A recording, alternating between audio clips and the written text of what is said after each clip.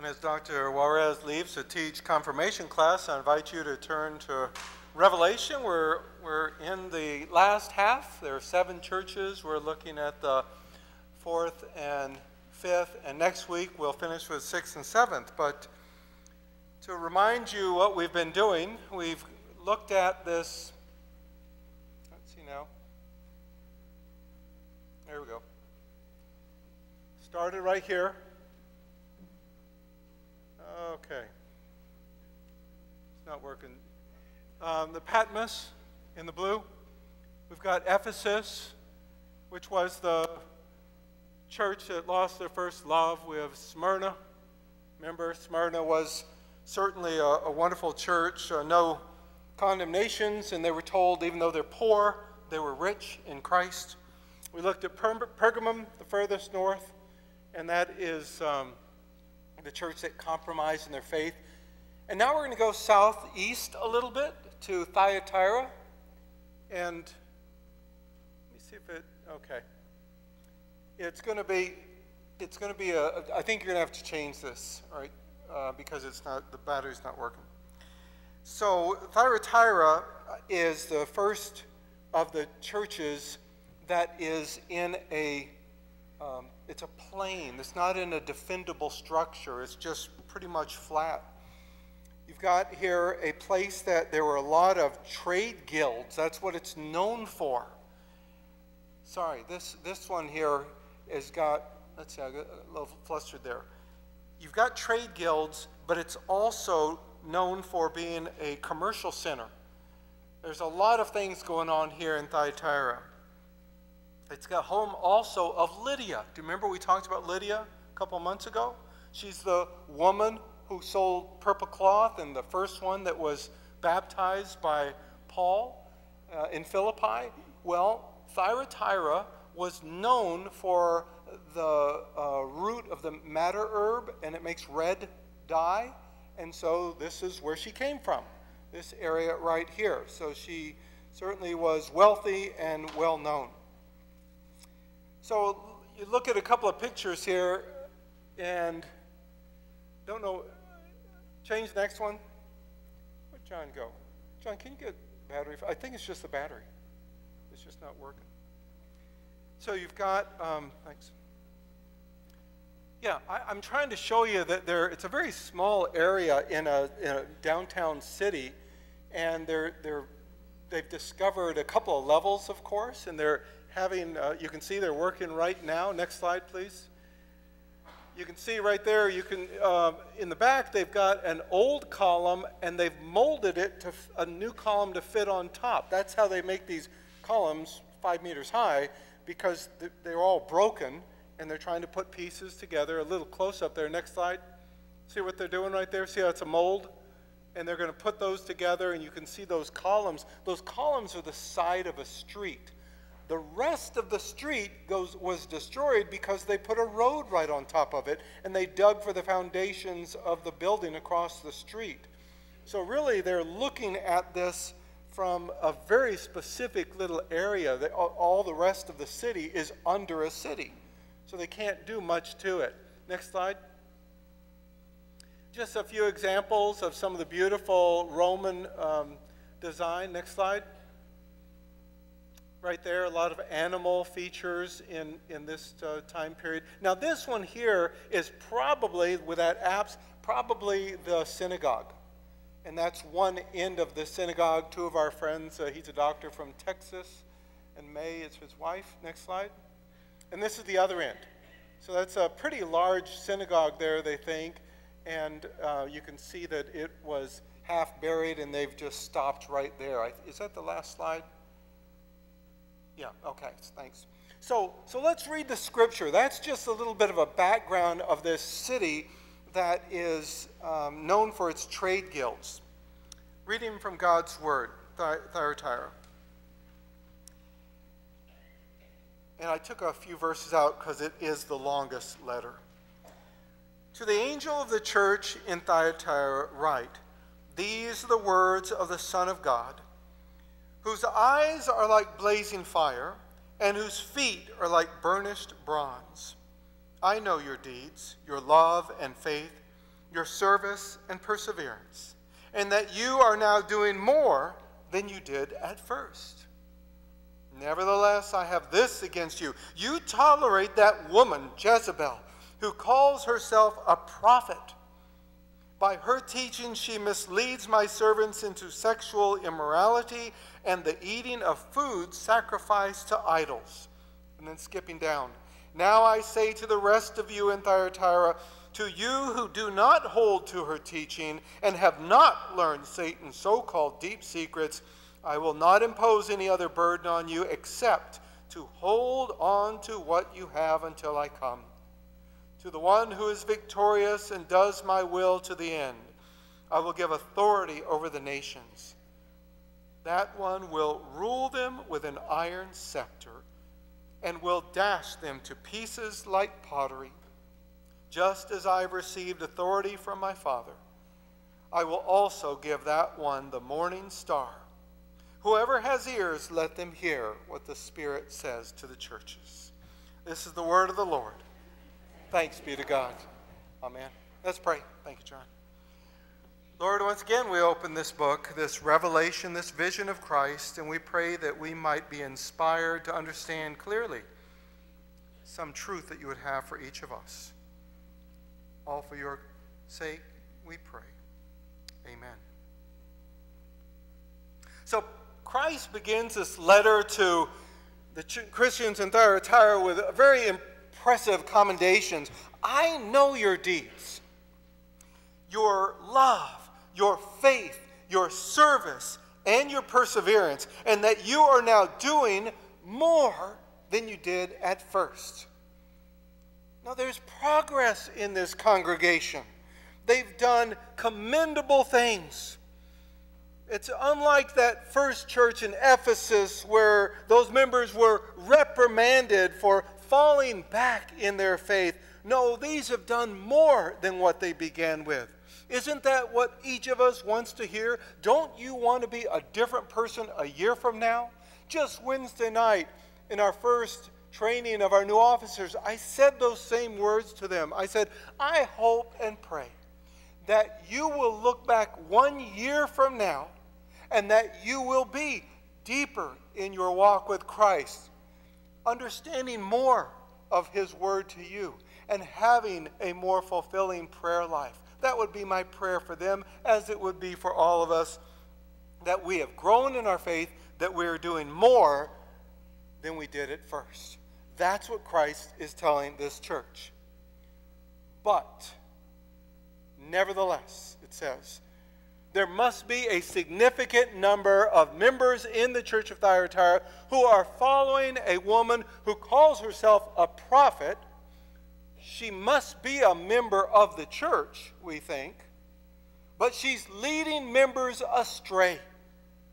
She is teaching them that it's okay to participate in pagan rituals. It's okay to eat food that is dedicated to idols or to participate in sexual immorality. This is what we've heard before in the church in Pergamum. And to this situation, Christ says the ultimate put down. She describes the woman Jezebel.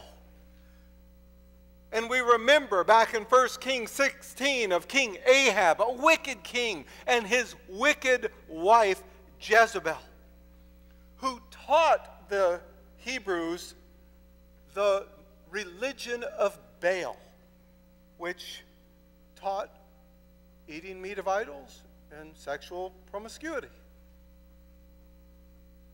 You've even heard that phrase, which is a modern put-down for someone. She's a Jezebel of a woman. Same thing happening right here. Now, this is a deep theological issue, but it also comes with economic consequences. The trade guilds were like our modern labor unions, but they also included social and labor issues and religious issues all in one gathering. They also had banquets that everyone who was a member would participate in. And when you were there, you obviously participated fully by having the food that has been dedicated to a certain god, a pagan ritual, and you were expected to have a good time afterwards like everyone did, either in sexual immorality or participating in the prostitutes of the temple. Now, the Christians who chose not to participate in these rituals, they could be expelled and were from the guild. They could lose their job. It hit them where it hurts most, their pocketbook. Not participating fully in a trade guild was economic suicide. Every follower in Thyatira had to make a choice. Jesus or career. Jesus or my job. That's what they're up against. Now, generations of Christians have had similar decisions, sometimes severe, sometimes on a daily basis. How far do you accept, adopt, support, contribute contemporary practices that are beyond our moral understanding? Cultural mores, which we've understood were not ethically acceptable in the church. How far do you go? Where's the line? Is there a line that you shouldn't cross in these kinds of applications? By now, after we've read a series of these letters, you see a pattern developing, and you remember there's a certain phrase in each letter that says, but to the one who is victorious. Sometimes it says, to the one who conquers. And it's a consistent theme in every single letter, it says that. But in this letter, Christ adds, to the one who is victorious and does my will to the end. He's highlighting a direct contrast between his will and her doings. Jezebel, the woman Jezebel. Many times in our lives we have to make a choice. For some of it, it's every day. A decision to live out our faith, a decision of doing Christ's will to the very end. Two rewards are promised to the ones who will do this, to the ones who will conquer. First, they will share in Christ's authority over the nations, and they will be given the morning star, which is a beautiful metaphor of the dawn of a new day. Now, you and I know that the morning star is actually a planet called Venus. But at that time, it was called the morning star, and it was seen as ultimate authority because it announced the dawn of a new day, the fulfillment of hope after the dark night had passed. And if you have read to the end of the chapter, like our choir was so beautifully singing of the vision toward the end, but in chapter 22, John writes, where the Lord describes himself as the bright morning star. So in pledging to give the morning star to the conquerors in this letter, Christ is promising to them and to us who will endure, I will give you myself. He's calling us to value him more than anything else, because someday we will receive the ultimate reward to be with our Lord forever. This letter to Thyatira offers us this powerful promise. To the one who does my will to the end, I will give you myself. Let's travel about 30 miles further south to a junction in where 5 roads come together, actually. So here's Thyatira. Thank you, John, for this.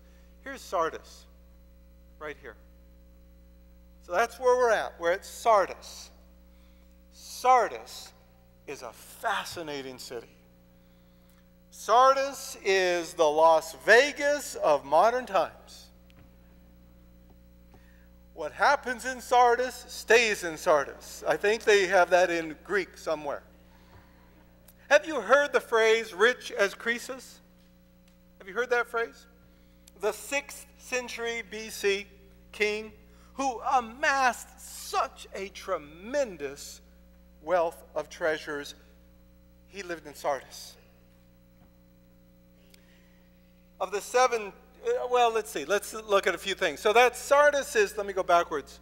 Sardis is, this is actually, it's an American archaeology group from several decades. A couple of universities have rebuilt. This is a Roman gymnasium right here. We'll go up to that. So you're coming up down this street here, and all of these little cubbies are homes or little shops because of the trades that they were a part of. And so here is one particular shop right here that you go in through the door, and this is the shop, and it has all kinds of little proofs of why this was a certain kind of shop. It tells you there. See these crosses right here? Do a little close-up right there of those crosses. This was a Christian lived in this shop, which, as you know from the experiences of all these cities, was difficult to live your faith. We go to the end of that, turn around, and there we go into a very large synagogue. We're going to go all the way down to the end, that table there, but beautiful mosaics that they've uncovered in this synagogue. Here's looking down, that was a foyer, and this is the actual synagogue. This is a very wealthy, very large synagogue in Sardis. Huge population of Jews. And this is turning around, looking backwards. And this is probably where the Torah was kept in these places. They look like thrones. They're not. It's where the word in Hebrew is kept. And just beautiful mosaics. I just wanted to show you a couple of them.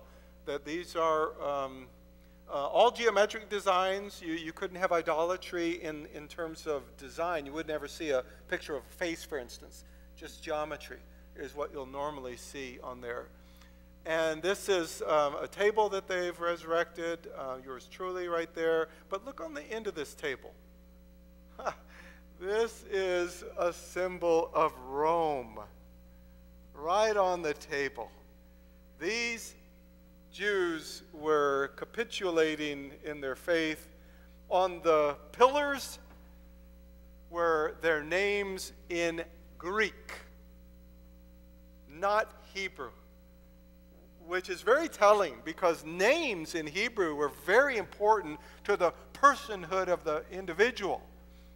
And so you're seeing a community by their architecture that they're compromising part of their faith. They're melding into the community of the Romans. There's Dee and me in front of the this is the front of that Roman gymnasium that I told you about. And on the other side of it is the bath. You know, the baths were very important at that time.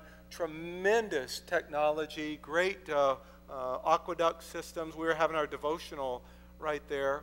I thought you'd like that. Anybody want to guess what that is? You're right, the bathroom, right there. But I did want to show you this view. So we're sitting there at the devotional time, not this mountain. This mountain, right there. That mountain is going to be very important because that's where Croesus, the king, the rich king, built a tremendous fortress. Okay, so just keep that in mind. So let's now read the text from Sardis. And again, it's on your bulletin or up above. It's actually on the back of your bulletin. To the angel of the church in Sardis write, these are the words of him who holds the 7 spirits of God and the 7 stars. I know your deeds. You have a reputation of being alive, but you are dead. Wake up, strengthen what remains and is about to die, for I found your deeds unfinished in the sight of my God. Remember, therefore, what you have received and heard, hold it fast and repent. But if you do not wake up, I will come like a thief, and you will not know at what time I will come to you. Yet you have a few people in Sardis who have not soiled their clothes. They will walk with me dressed in white, for they are worthy. The one who is victorious will, like them, be dressed in white. I will never blot out the name of that person from the book of life, but will acknowledge that name before my God and his angels. Whoever has ears, let them hear what the Spirit says to the churches. Again, this is the word of the Lord. Thanks be to God. So, Sardis. Sardis is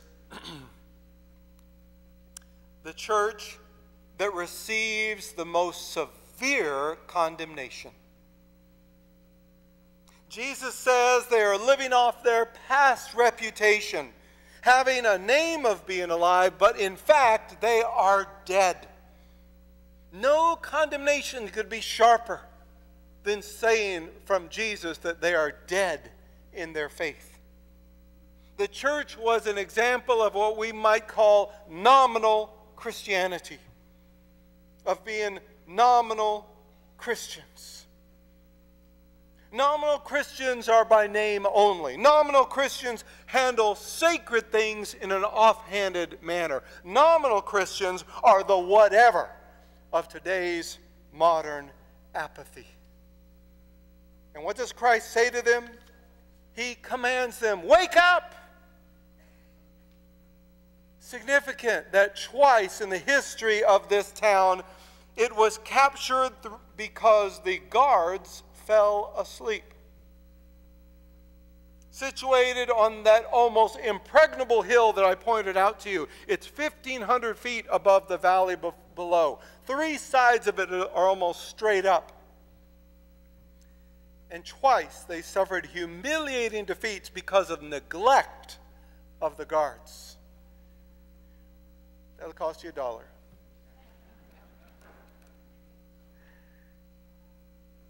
King Croesus, very interesting story.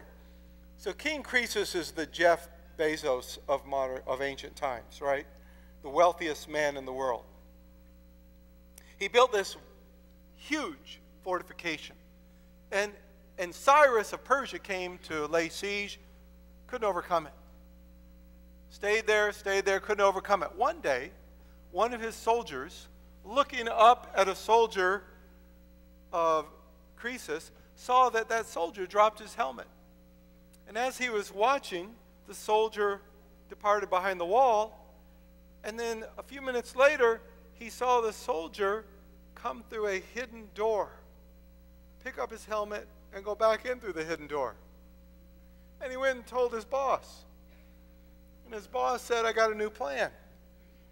He took all of his army and went around to the other side of Sardis and distracted Croesus,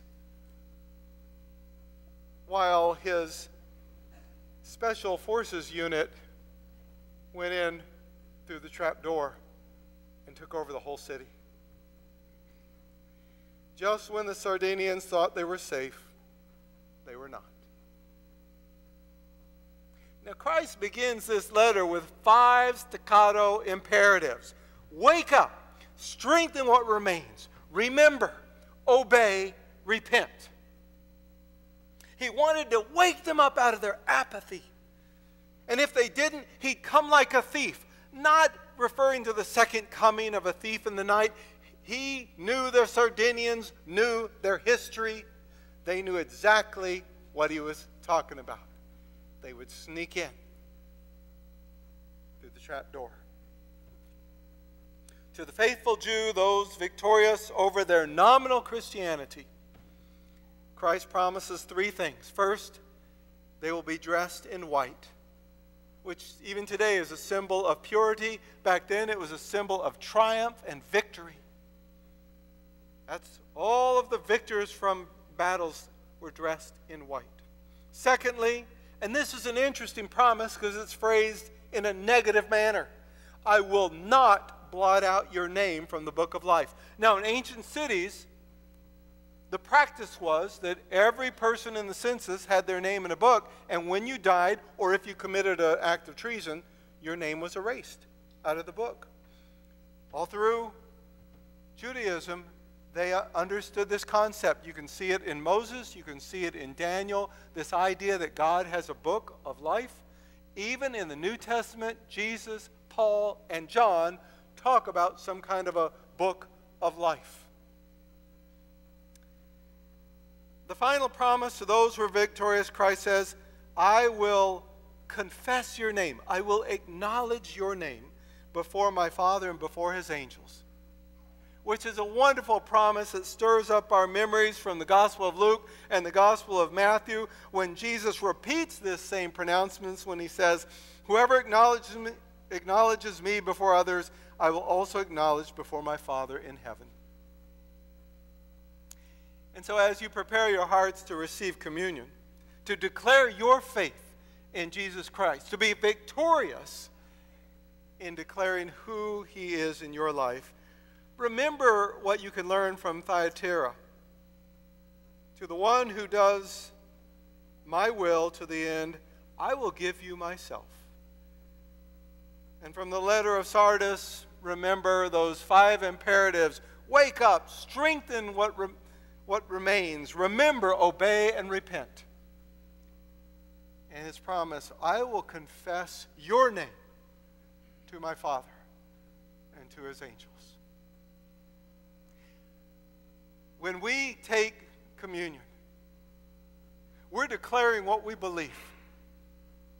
We're declaring that this act is set apart. We have baptism, we have communion. Those 2 sacraments are declarations of Jesus being Lord and Savior in our lives. We live in a community where Christians are becoming more and more a minority. So you can learn from these cities because they were in a minority. We might not lose our job, we might not be put to death, but we have decisions to make.